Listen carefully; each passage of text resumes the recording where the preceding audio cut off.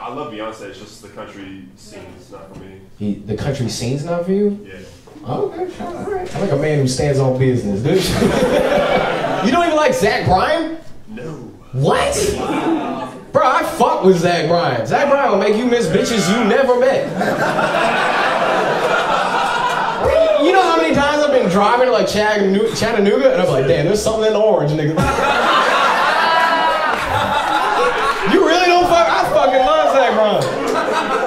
Do you like Rod Wave? Huh? Do you like Rod Wave? Yeah. Zach Bryan says white people's Rod Wave.